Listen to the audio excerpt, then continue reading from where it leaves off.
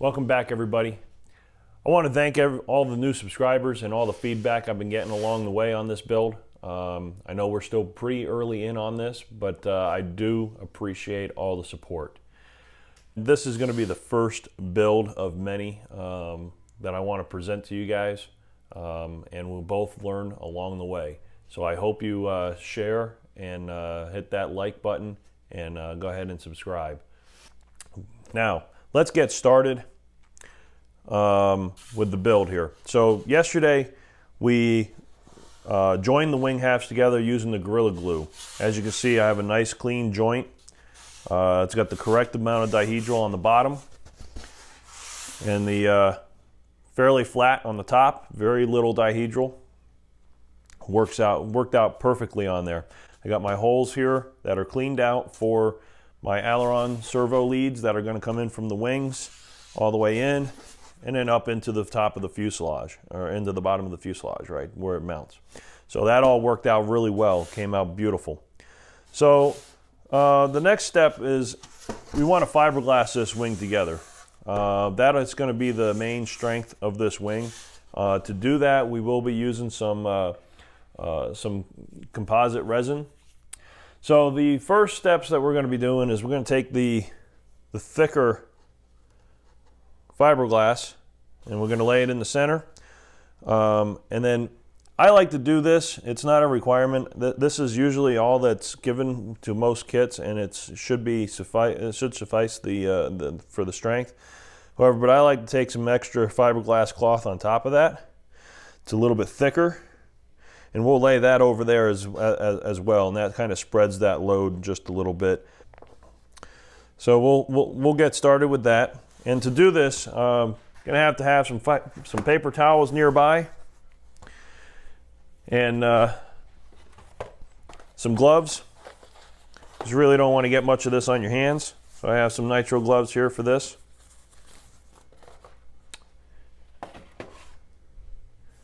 Your mixing sticks. An acid brush, and a little container to have it mixed in. Have some alcohol nearby. I have a little spray bottle with some alcohol for cleanup along the way. So I'm going to go ahead and change the camera angle. We're going to get in a little bit closer here, and you'll be able to see what I'm doing along the way. Okay, and just like with covering an aircraft, I like to start with the bottom and then wrap the top over the bottom layers. So that's what we'll start with here. Is we're going to go ahead and start with the bottom. We'll do this, and we'll see how it goes. Okay, so first things first, we're going to go ahead and mix a little bit of the epoxy here.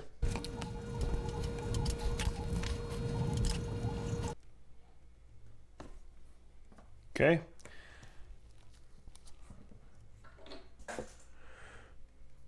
So you can see we have our mixture here. We're going to go ahead and stir this up a little bit. Make sure it's good and mixed. And then before I get started, so I don't get any of this on my hands, I'm going to get my gloves on.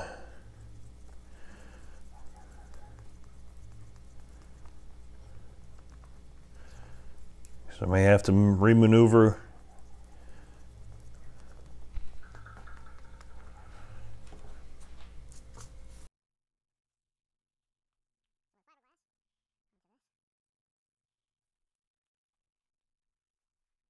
Okay, so first I'm going to start with that bottom layer first. I want to get this one lined up, and we'll get it lined up perfectly right on here. And you've got to make sure you can see that seam, because you want to be pretty darn centered on that seam. And I can just barely see it underneath there. So there we go. Now that we have some of our epoxy here, I'm going to go ahead and start from the center. You're going to try to push that through, make sure it sticks.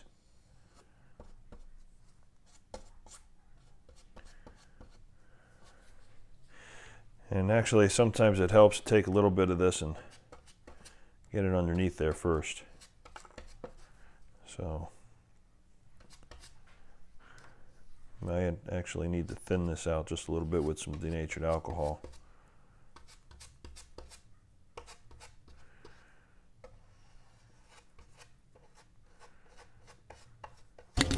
Lay this back down on top now.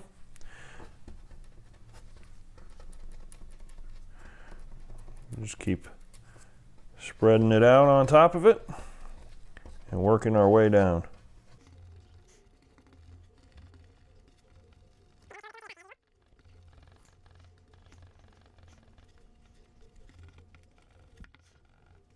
And basically, you just want to make sure that this the fiberglass is very, very wet. It definitely will stick a lot better if it's really wet. Be careful not to get it on your clothes because it will dry that way.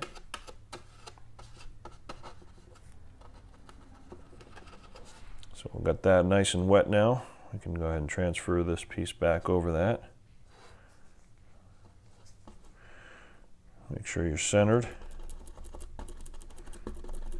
You need to wiggle it around a little bit, then you just do so.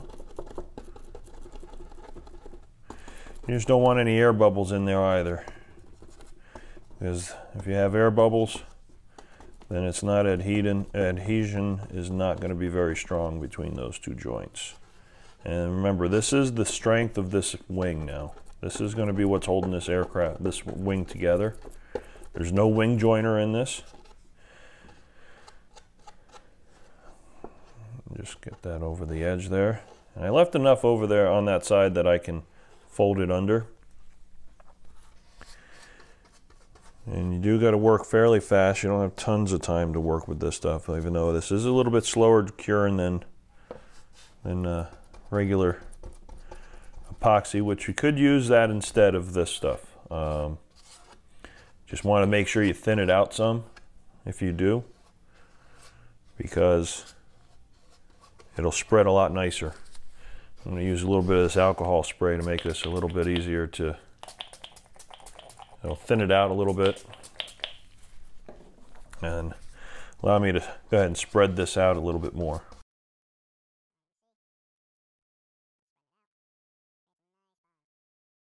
Now if you want to take out any of that excess, you can with a paper towel. It'll kind of absorb right into it. Okay. I'm going to take my next piece here. That's a little bit wider. We're going to lay that right back on top of this one. And you see that soaks in there really nicely already. This is a lot thinner. This is only 3/4 ounce. Not adding much weight. Just really, all this is really for is just to kind of spread that load out. Remember, you always want to be going away from the center. Take out some of the air bubbles.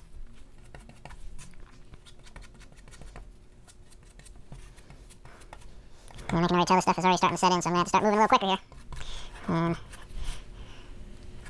Gotta get it out of this container, basically.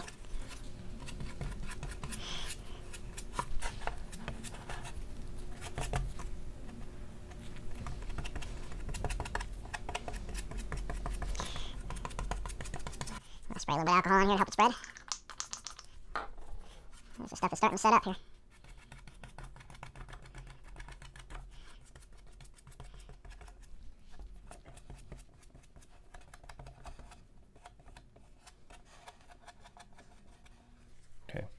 And what I'm going to do, I'm going to clean up this mess here so that gets all hard. And we're going to take this paper towel. I'm just going to let it soak up the excess here.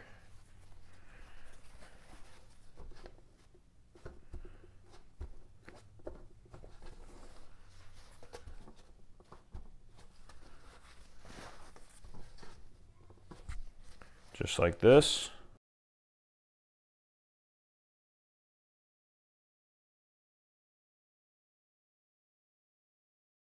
Okay, so that's that side.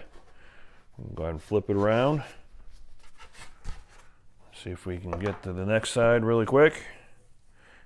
Get it all in one shot.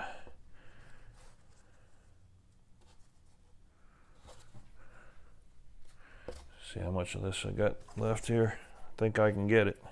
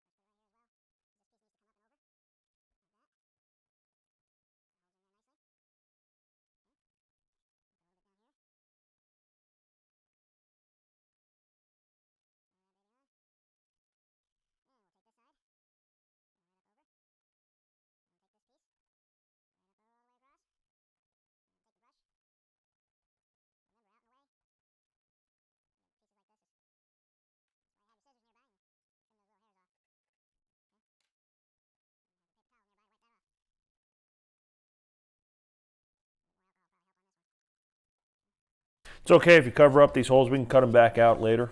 It's not a big deal. Got to get these air bubbles out.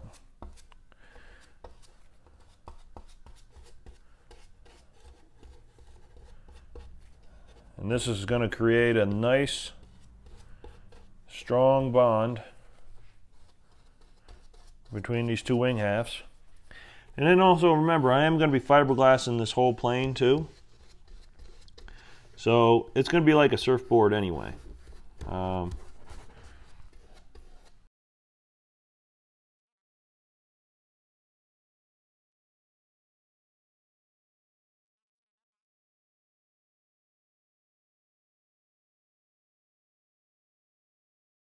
So that's starting to set up. I'm going to grab another piece of paper towel here. I'm going to sop up the juice here. Get a little bit of that excess out off of there. Remember, we don't want too much on there. Get all those pieces down and flat. And these strings. I need to get better scissors. I can cut this a little better. I had a pair and lost them.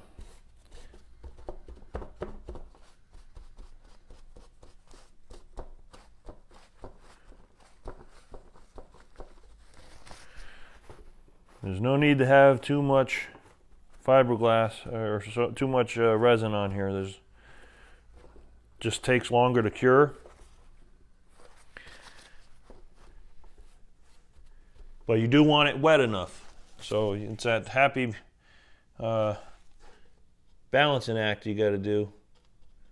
You don't want too much, but you don't want too little.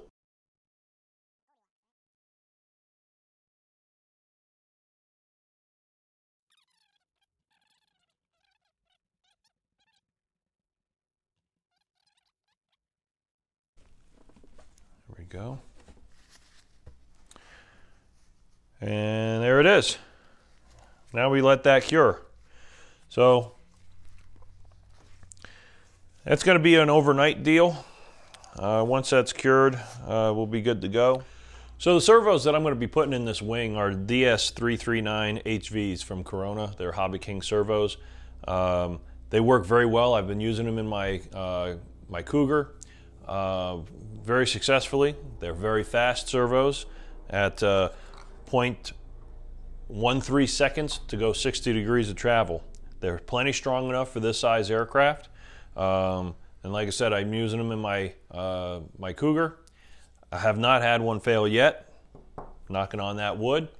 But they're nice, small, light servos. They're going to fit nicely into the wing where I put in the holes here. Servo leads will need to be extended. So I'll be doing that on one of these videos as well. If you're interested, just leave let me know in the comments if you want me to go through soldering these. I'm all done for today. We're going to let this cure overnight. Tomorrow we'll do a little bit of sanding on that, make sure everything is nice and smooth.